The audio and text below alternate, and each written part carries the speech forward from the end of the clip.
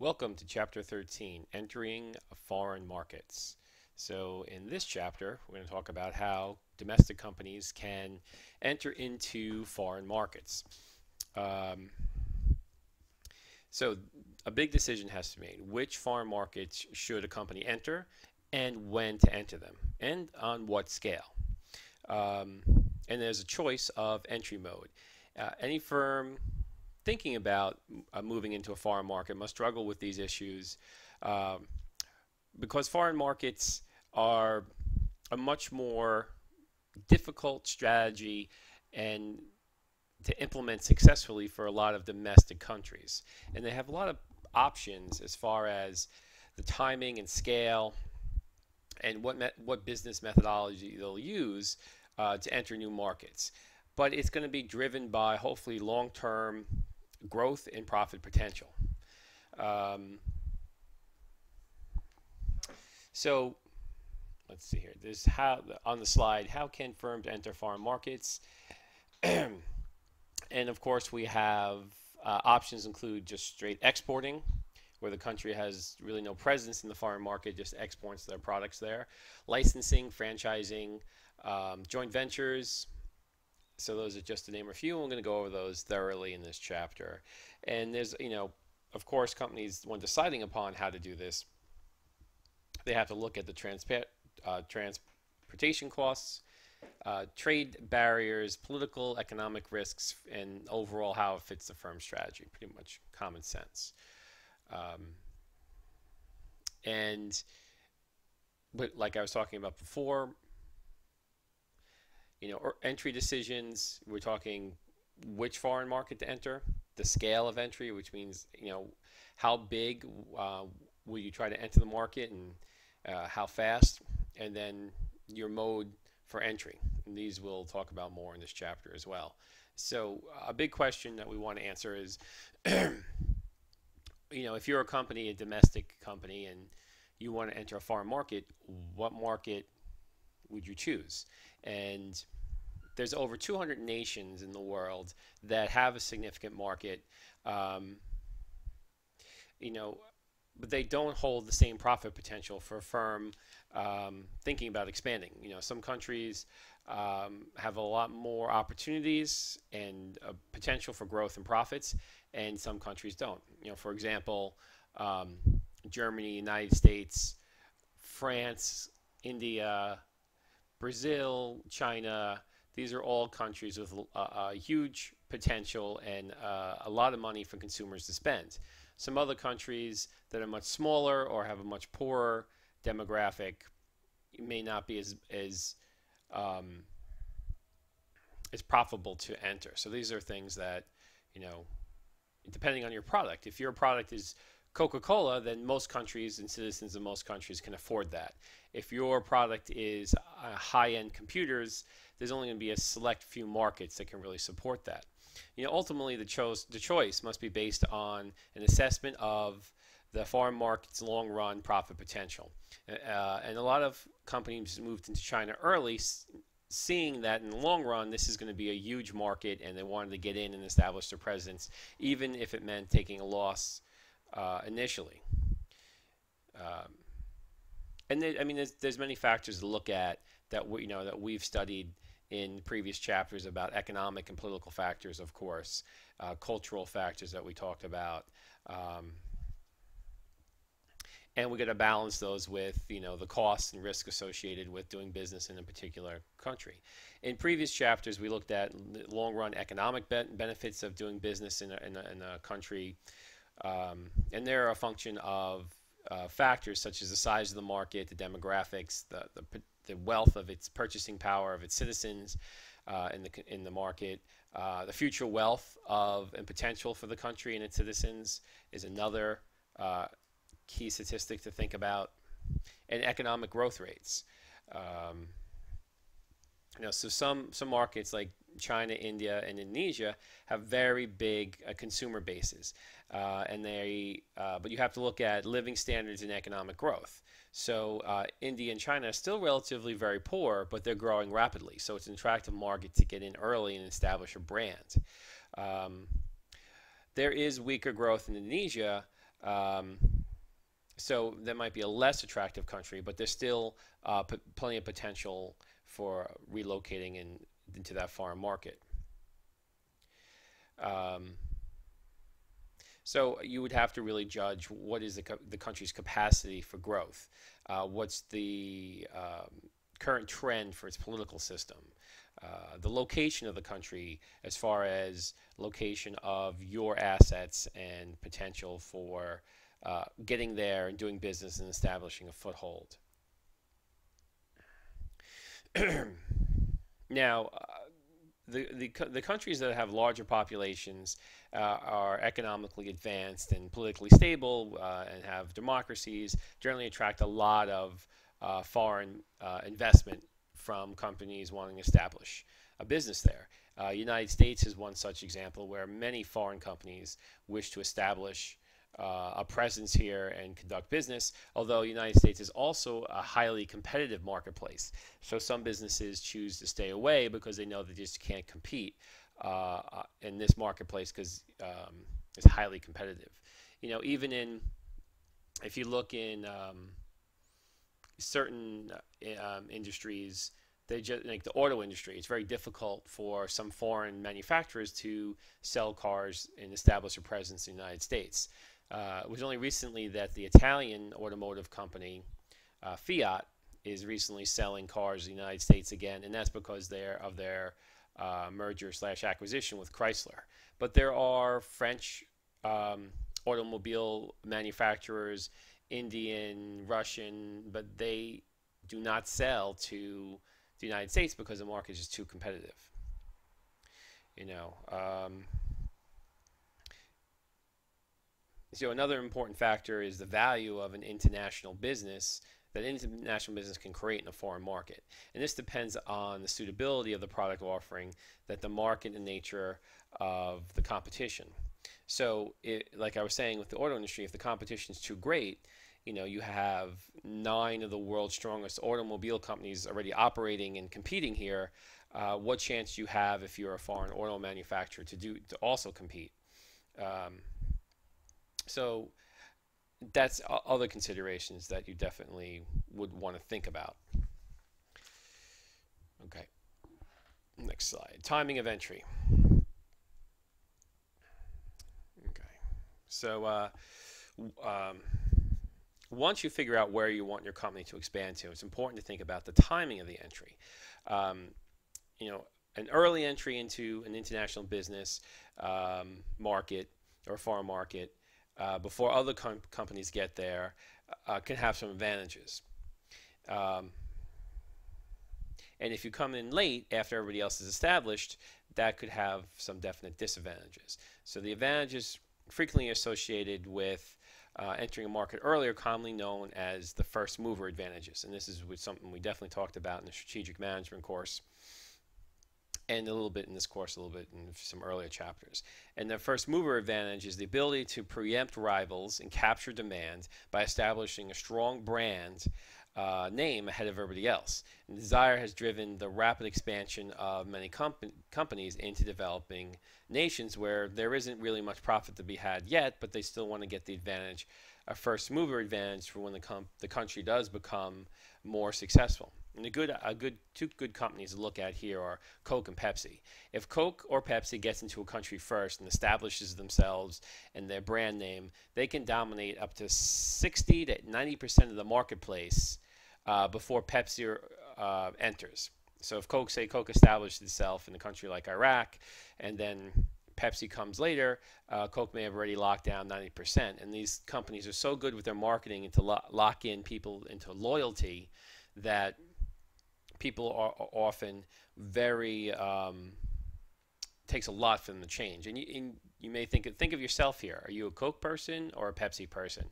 And what would it take for you to consistently buy the other brand? Would you be, and I saw this firsthand when we used to be a Coca-Cola campus here at Stony Brook, and then we switched over to Pepsi, and oh my God, the outroar and the outcry and the strikes and the picketing and the, demonstrations over it. It was, you think that we were, switching political systems or something like that. It was sort of instead of the Spring Awakening, it was like the Cola Wars awakening on campus. And for me, I could care less. Coke, Pepsi, who cares? It's all soda. It's all bad for you. You shouldn't be drinking it anyway. But a lot of people haven't evolved their awareness of corporate brainwashing to really say who gives a shit whether it's Coke or Pepsi. You know, it's really not that important. It's not something to really get upset over. But that's the power of the brainwashing, advertising, and media abilities that these companies have, and that's why the first mover advantage is so powerful. I mean, McDonald's and Kentucky Fried Chicken have established themselves early in many countries and really developed a strong following because of this branding to their consumers. And when and if you think of, say, the Long Island fast food market, it's very difficult for new fast food companies to compete here on a large scale because there's so many companies already entrenched and already doing so well.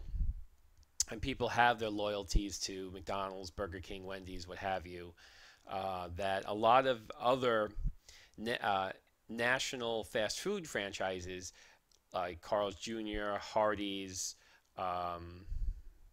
just to name a couple, Roy Rogers, they either left this market or refused to enter because it's just really not that much of an upside. They're better off building their brand elsewhere.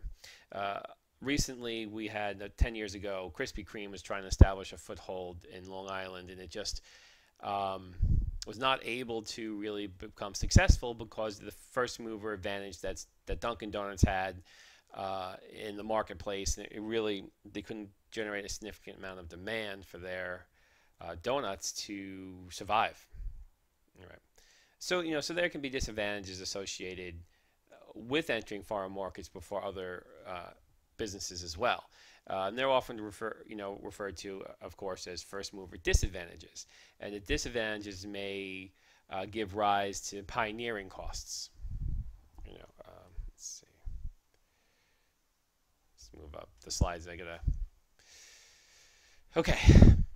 So costs that an early entry has to bear that a later entry can avoid. So pioneering costs arise when business systems in a foreign country are so different from that of a home country market that the company has to devote considerable amount of time and effort and expense to learn the rules of the game, and the pioneering costs can result in even failure for the firm due to the ignorance of the foreign environment, culture, and they can make some really big mistakes that the first mover may make all these mistakes and then even withdraw in certain respects. Even Walmart has done this. We learned earlier in the earlier chapters when they tried to move into Germany.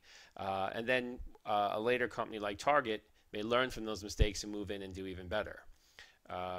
So there's a certain liability with being the first foreign competitor in a market.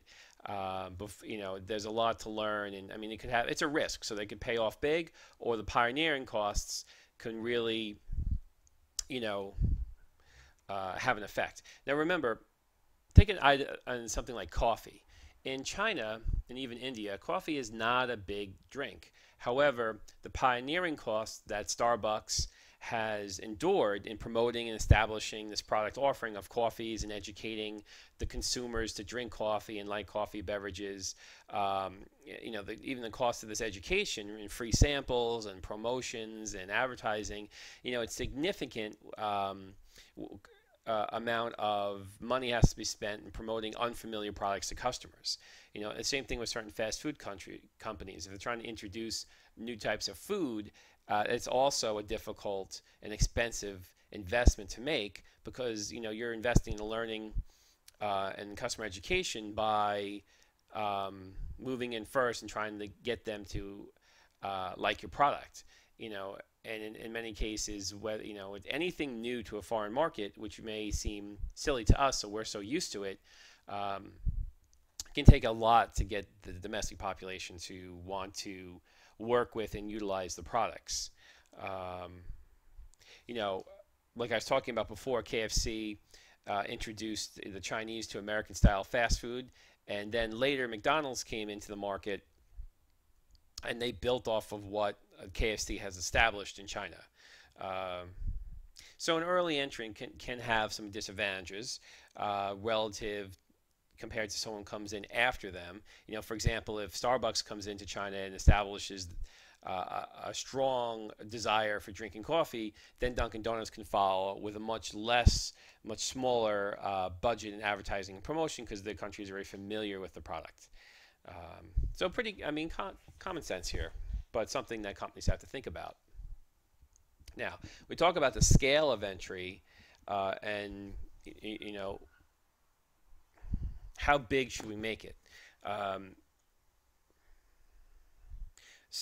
Entering a market on a large scale involves a huge commitment, a huge amount of resources and money, um, and a huge risk. Um, and generally, a large scale involvement is going to be a rapid entry. Um, so they want to establish, if a company wants to come into the United States and they want to establish it in all 50 states, that's going to be a pretty large entry and a pretty significant investment to do that. Let's see, a bank like TD Bank is a Canadian bank, and they purchased some local banks and started establishing a pretty sizable entry into the banking market of New York and Long Island. And you see these TD banks popping up everywhere. And I think they purchased Commercial Bank or Commerce One. I think maybe that was it, or Commerce Bank, something like that. And they moved in pretty significantly in the area because they know that in some businesses you need to have a lot of locations. So a bank doesn't work well with one location or two locations. So a bank makes more profit, attracts more members if they see the bank everywhere. So if you're going to choose a bank, you're going to look around and say, oh, I see the two banks I see everywhere are TD Bank and Chase Bank. So I'm going to choose one of those two because I want a bank where there's a lot of ATMs available no matter where I go, and I have an ease of banking. But if you do enter a market in a very significant scale, a rapid entry, that is going to demand some rather large strategic commitments. And a strategic commitment has a long-term impact and is difficult to reverse. So deciding to enter a market on a significant scale, is going to take some sticking power because you may not make money right away. So can a company afford to be in that market for 5 or 10 years at a loss before they make a significant profit? So other things to think about. So let's see.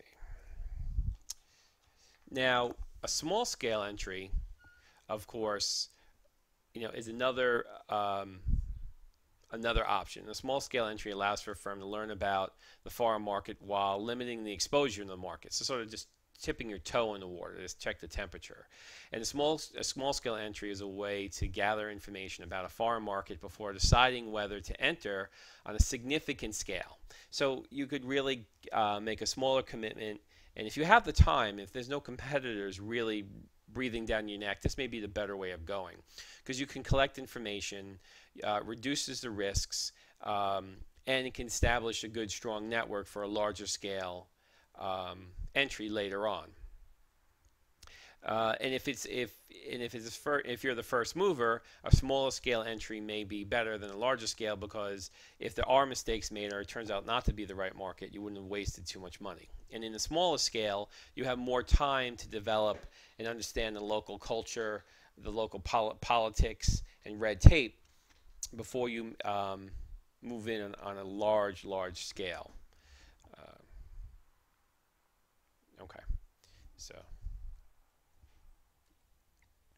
All right, so in summary there's no one blueprint on how to enter a foreign market. It's different with every different country and different company and different competitive landscape of each market. So they need to learn from the experience and learn from their competitors before they jump into a market too quickly. Now, as an example,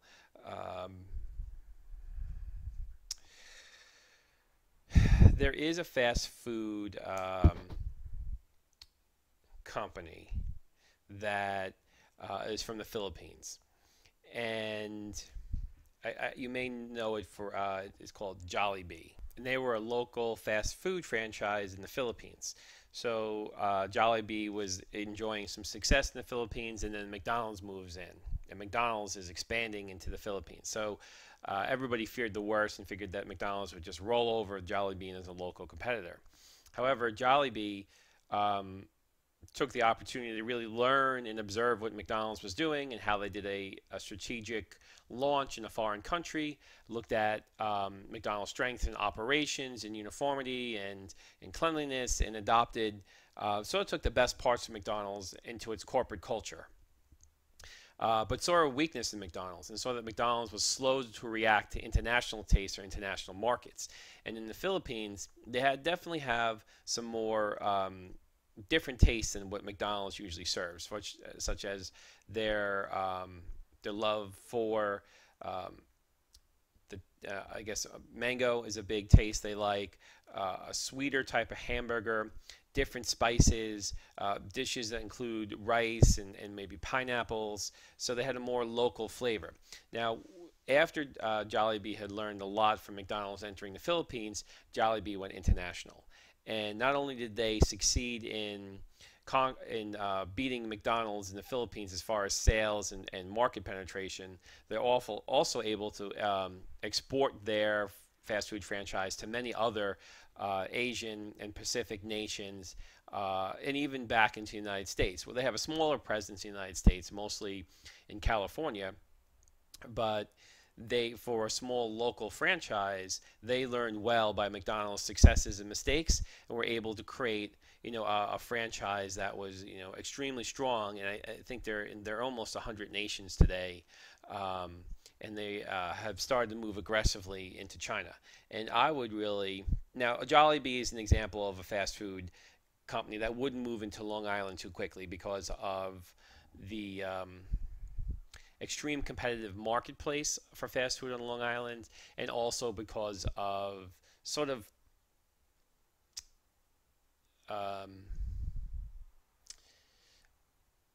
the tastes aren't particularly aligned with the Jollibee offerings. So it would be a significant risk for them to move into this marketplace. However, one benefit for fast food companies is that demographically, and I was just reading this in the news today, that the fast food industry, although many people think are saturated, is actually, there's room for growth because more and more middle class are comfortable with fast food and eating out in fast food more often.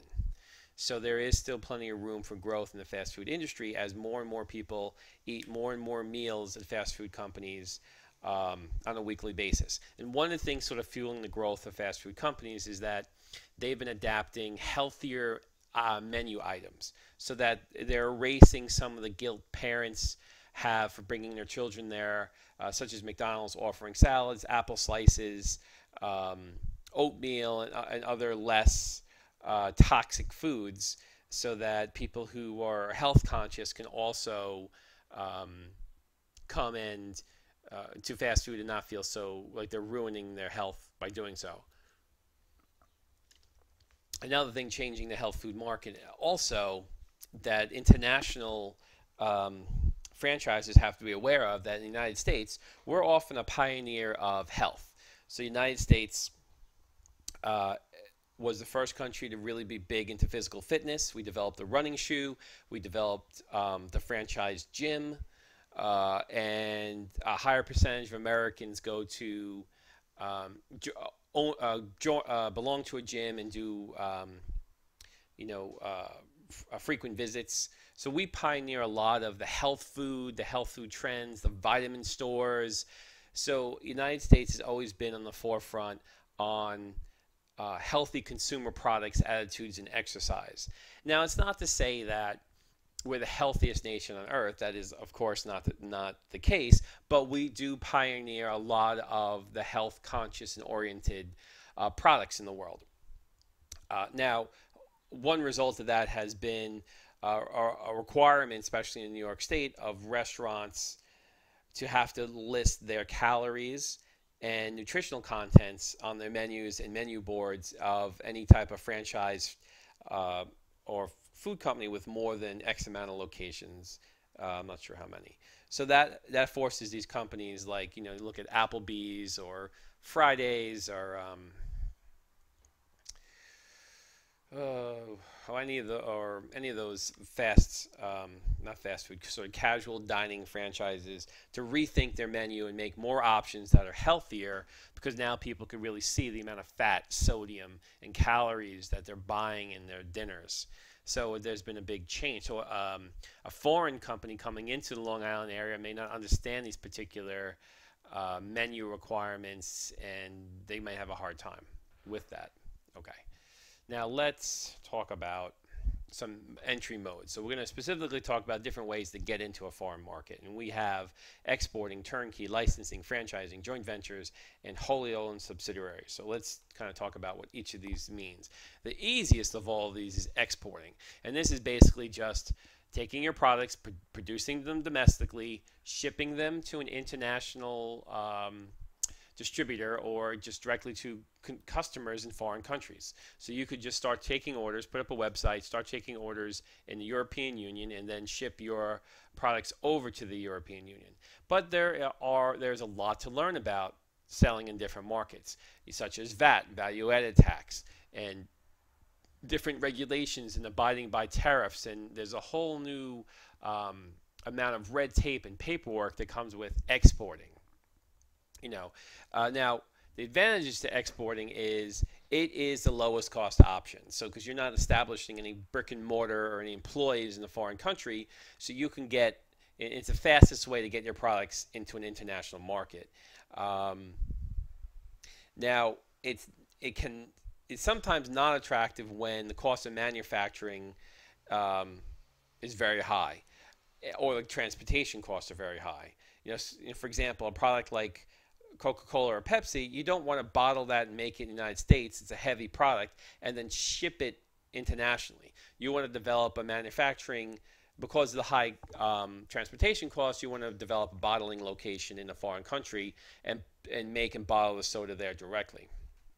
If the tariff barriers are very high, and you can't export to that country without having your price of your product doubled or tripled by tariff barriers, then you may want to have a local presence. I know a lot of companies that developed a regional division in Ireland so they could escape a lot of the EU tariffs, since Ireland was an EU member, and if you had a business operating in the EU, it would escape a lot of those tariffs and other barriers. And if you can't really control your foreign distribution or your foreign representation, who's selling your products internationally, and you can't trust them, or they're not operating in your best interest, then you need to establish more than an exporting presence in that country. Let's look at a turnkey projects. Now, this is sort of there are companies that specialize in the design, construction, and startup of turnkey plants that are common in certain type of industries. In a turnkey project, the contractor agrees to handle every detail of the project, from the direct client, introducing the training of the operating personnel, completion of the contract, the foreign client. It's this completely turnkey type of operation where you're hiring an expert in that foreign market who will come and say, okay, I know everything about this country, and I can set up a turnkey project for you where you pay me, and I'm going to set up everything for you. And this, basically is a great way of avoiding the pitfalls of learning everything it takes to put together, the technology and assembly plants and everything necessary to get started in a foreign country. So a turnkey project would really be, somebody else, another company, handling the establishment of your introduction into that foreign market, specifically more on the manufacturing side. Okay. And you're really the big advantage here is that you're working on the expertise of this person in that foreign country, and you have less risk.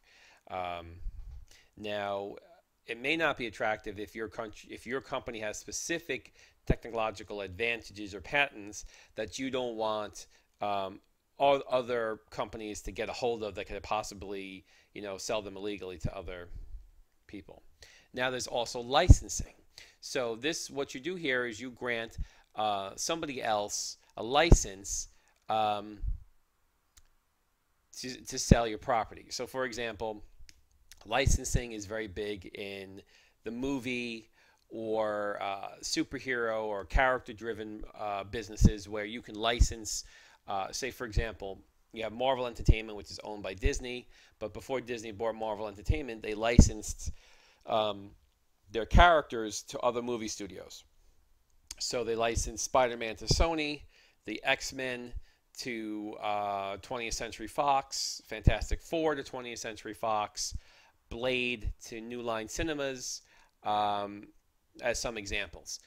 Now, at the time, the licensing made sense because Marvel didn't have their own studio. So, in order to get these movies made, it was easier to license that property to somebody else for money, and then they would get, and they also licensed things like, dolls and, well, I should say action figures and peanut butter and clothes and pajamas and things like that. Now, when we're talking international markets, and you want to, say you have a soda brand that you want to sell in another market, you can license the right to sell your products to another distributor, and they will help you and use their facilities to enter into a market and you receive a royalty. So, so if you aren't a big enough company to really establish a foreign market, it may make sense to license your products to somebody who can easily manufacture them and sell them, and then you get a royalty fee. So you don't really bear any risk in the development costs associated with operating in the foreign market. You would avoid the barriers to investment, in some cases a lot of trade barriers. So licensing could be, definitely a good thing, and generally involves inventions and patents and processes and copyrights and trademarks where licensing makes the most sense. Okay. It can be unattractive when a firm, when you don't have really tight control over the marketing or manufacturing or strategy of your product. So that could be something that you should really consider strongly. You're going to lose your ability when you license the product out. You lose certain control over it, and you lose your ability to employ strategic moves that you may want to make when entering into a competitive market. So for example, if going back to that Marvel example, they have Marvel's making a new Avengers movie, and they want to use two characters, the Scarlet Witch and Quicksilver, who are possibly considered X-Men or mutants. So they have an issue now. Did we license these out to Fox? Are they part of the X-Men family, or can we utilize them for the new Avengers movie? So now they have a licensing issue where it could be in dispute of being able to utilize their own properties to make additional money. So if you license your product out to a foreign, usually this deals with contracts, a number of years of contracts, it's going to prevent you from operating directly in that foreign market until your licensees' agreements have expired. Okay. Now let's move on to franchising. And most people are familiar with franchising. And franchising is similar to licensing, although the franchising tends to involve longer-term commitments than licensing. So licensing can be 3 to 5 years, but franchising is basically a special form of licensing in which the franchisor not only sells the intangible property, trademarks and formulas and recipes to the franchisee, but also insists that the franchisee agree to abide by strict rules to how it does business. The most famous franchisee is McDonald's. So the franchisor will, the most famous franchisor is McDonald's. A franchisee is the person buying the franchise or the business. So the franchisor will also often assist the franchisee in running the business on an ongoing basis. Uh, uh, as with licensing, the franchisor typically receives royalty payments, which amount to some percentage of the franchisee's revenues and sales. Whereas franchising is pursued primarily by manufacturing firms, franchising is primarily a modality for service firms. And McDonald's is a really great example of franchisers because they really developed one of the best franchising models. So now this is how it works with McDonald's. Um, you buy a McDonald's franchise and you get the cooking methods, the staffing policies, design, locations, trademarks, equipment, everything you need to run your McDonald's. Now, McDonald's is a type of business that very rarely fails. It's sort of like a press that prints, sort of like a machine that turns out gold. It's just a gold mine. Now, McDonald's, realizing that they have such a successful store, they demand a lot from their franchisees. So the franchisees have to buy everything from McDonald's, from the ingredients to their food, to their machinery, to their uniforms, to their fixtures of their restaurant and signs. And so McDonald's makes a lot of money, not just from the sales of burgers and fries from those locations, but from the selling of everything else that goes into the location. All the materials and foodstuffs come directly from McDonald's. So all the hamburgers and onions and pickles and buns and everything McDonald's sells. So they make a stream of money from the inventory and equipment they sell to franchisees, plus they take a percentage of the sales. Now, you might say, well, this isn't fair. McDonald's is taking too much. But you know what? When your McDonald's franchise generates $3 to $5 million worth of profits for you a year after paying McDonald's its share, there's really not much to complain about. And that's one of the reasons they've been so successful. So, of course, the advantages of franchising is an entry mode are very similar to those to licensing, as we talked about before. But the firm receives many of the costs and risks of opening in the foreign market on its own. Instead, by franchising, the franchisees will assume those costs and risks. So McDonald's Corporation, even if they opened 100 new McDonald's and sold them to franchisees in a foreign country and they all failed, McDonald's would still walk away making profits. So there's a no-lose. McDonald's can't lose. Only the franchisee generally can lose, in expanding into riskier locations.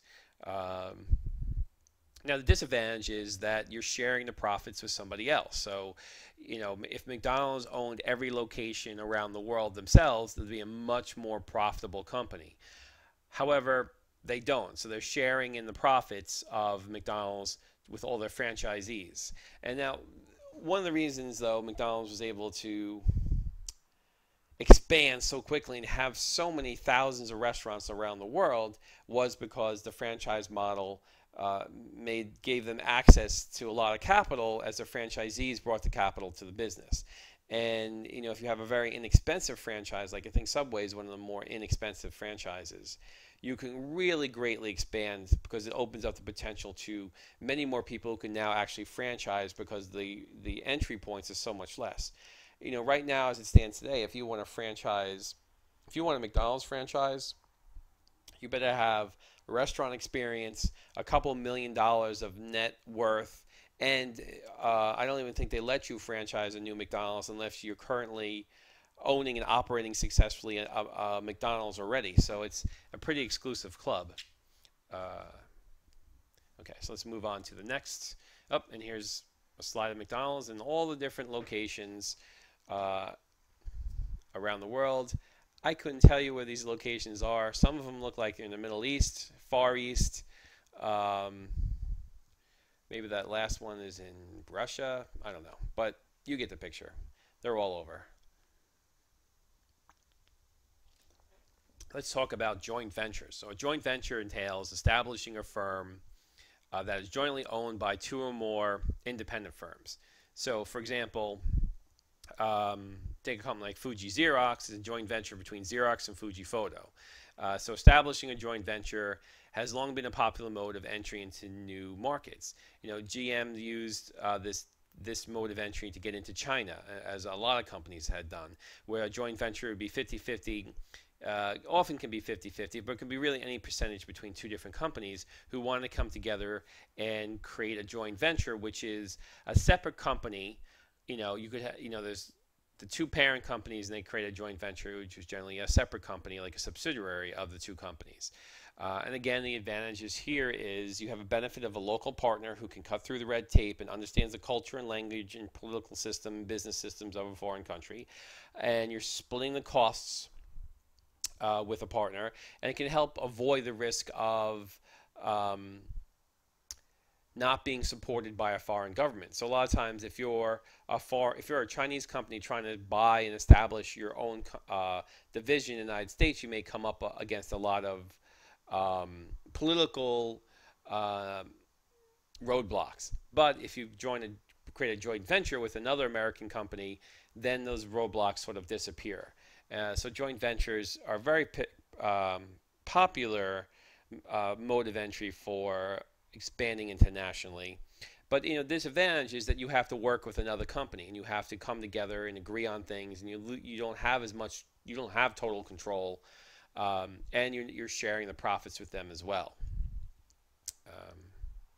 And you run the risk, especially for a lot of American manufacturers establishing joint ventures in developing world, you have the risk of losing control of your technology, and your partner taking your technology and developing their own competing business against you. So it's very difficult for some companies to really form a joint venture, because the technology is just too beneficial and too powerful to really let slip into somebody else's hands. Okay. Let's talk about wholly owned subsidiaries. So in a wholly owned subsidiary, the firm owns 100% of the stock. Establishing a wholly owned subsidiary in a foreign market can be done in two ways. The firm can either set up a new operation in that country, often referred to as a greenfield venture, or it can acquire an established firm in a host nation and use that firm to promote its products. So those are really two ways of doing it. Now, they do reduce the risk, because you're not going to lose control of your core competencies, because you're 100% owner here. And you can have tighter controls over your operations in different countries, and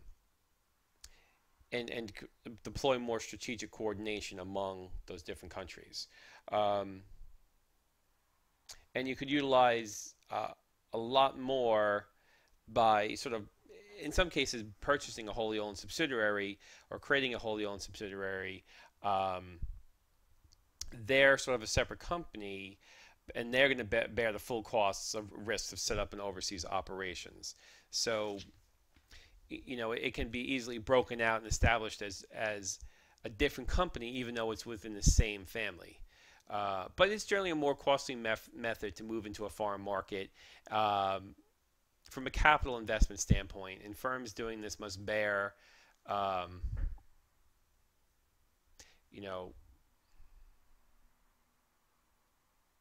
full costs and risks of setting up an overseas operation on the total books of the full company's operations, even though it's a separate sort of modality. Okay. So how do you choose a specific entry mode? And they all have their advantages and disadvantages, as we sort of went through. So it involves trade-offs. So you really have to decide which of these modalities will work best for you. And it depends on your core competencies. Is your company more of a technology know-how or more management know-how? That's going to help decide on your entry point. So if your company is more technology-based, say like an Apple or a computer or a semiconductor, and technology is really your strong suit, you should really avoid licenses and joint ventures. And you want to minimize the risk of losing control of your technology, so you want to choose a mode of entry where you have total control over your technology and know-how, and it doesn't get shared or stolen too easily from a competitor. Management know-how. If you're a type of company that has great management know-how, like a service-based company, then international trademark laws are generally effective for protecting your management know-how, and you can easily move into those countries with a franchise or joint venture, um, and get greater use of your brand names in a quicker establishment and deployment of your products or businesses internationally, sort of like McDonald's. Now, if your firm faces strong pressure of cost reductions, um, you may be pursuing some combination of exporting and wholly owned subsidiaries um, to achieve the location and scale of economies and retain some degree of control over your worldwide manufacturing distribution. You may have to have a hybrid, tailored approach to fit your company's best needs. You may ask the question: greenfield or acquisition? So, should you create a wholly owned subsidiary in a country by building a subsidiary from the ground up, the greenfield strategy, or just acquire another business in a target market and as an acquisition strategy? Um, and that's actually acquisition strategy is a little bit faster because you're acquiring already a fully operating functional company that you're going to move into, continue selling what their products are, but also introduce and sell your products through them as well. And that's been acquisitions, I think, mergers and acquisitions have been a much more common than the greenfield strategy. In one such way, you can think of Fiat acquiring Chrysler and then selling Fiats into the United States. And acquisitions, of course, are quicker, and you can kind of get a jump on and preempt your get ahead of your competitors, and they can be less risky than a greenfield venture. However, acquisitions are not always successful because it's a difference. You're buying another company, so you may overpay for that because generally it's more expensive to have an acquisition than to build your own business. And you may not be able to meld your business with the acquisition or too easily, and it's just the culture, the resentment, or it just may not fall together correctly. And sort of like, I think Chrysler was also paired up with Daimler, a German automotive company that divested themselves from Chrysler because they just couldn't get that acquisition to work due to cultural and managerial differences. And of course, this can be reduced the more careful you are in your screening and the due diligence you do. Can definitely help. The better you have the better organized and your implementation of your acquisition, the more chances you have of being successful. Now, greenfield, which is sort of building up from brand new, they allow a firm to make the type of company or subsidiary that they want exactly. I mean, it's slower to establish, because think of either buying an existing diner or having to build and create your diner from scratch. And there's no real track record in it. Entering any competitive market, you're just not going to have any idea of how this is going to work, or any predictability of sales of products. Where if you buy an acquisition, you have that company's long history to really reflect upon and have a good idea of how things are going to go. So it's much more of a risk to do a greenfield venture. Okay, so that is chapter 13, and that concludes our lecture series on global business today. I hope you've enjoyed it, and I look forward to talking to you soon. Thank you.